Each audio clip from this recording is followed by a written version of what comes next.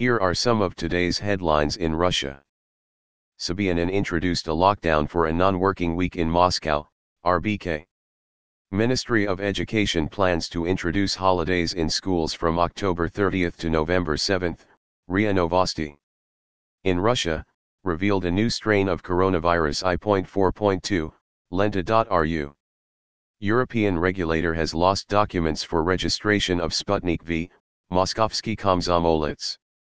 Non-working days from October 28 to November 7 have been established in the Moscow region, RIA Novosti.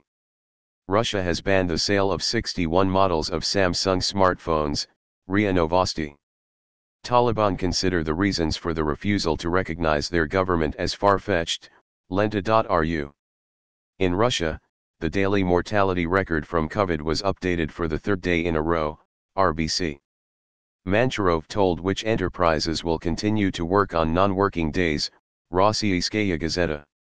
And unvaccinated pensioners in Moscow, whether to wait for fines for leaving the house, Moskovsky Komsomolets. The links to these headlines are in the description below. See you again tomorrow.